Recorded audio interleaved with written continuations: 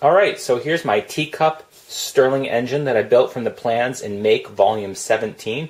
I want to go over a couple of things to make your build a little bit easier. First thing I want to show you is that I used some really high quality oil, and I actually added a drop inside the piston. I add a drop here where the displacer goes through.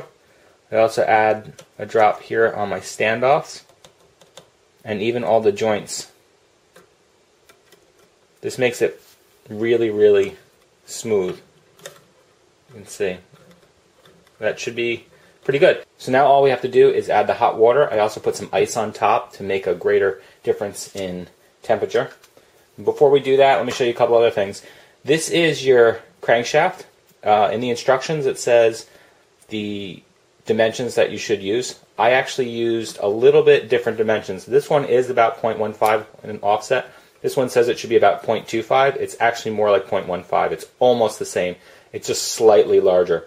Also, you can see I didn't actually cast the JB weld in the loops of my wire. I used all stainless, and I was able to get it wrapped around really well. And with the oil, there's really just no friction. So I saved myself a step. If you're using regular wire or you can't bend it that accurately, you might want to go ahead and do that. So let's go ahead and get some hot water and some ice and see if it works. Okay, I've got my hot water and I've got the ice. So the first thing I like to do is put some ice on the top. And I do this because it will cool it way down before I even add the heat. It seems to run the best that way. You don't have to add ice. I actually got it to run without the ice, but with the ice it just makes it easier. And since I'm shooting a video, might as well make it as easy as possible.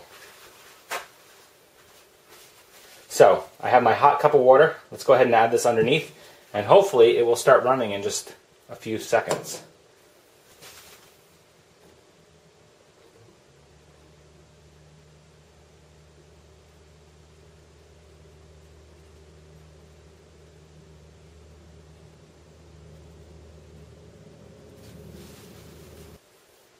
It wants to go. You know what? I think I'm going to give it another try. I'm going to get some more hot water, and that should solve the problem. Alright, I got a new cup of boiling water and replenish the ice on top. Let's give it a try again.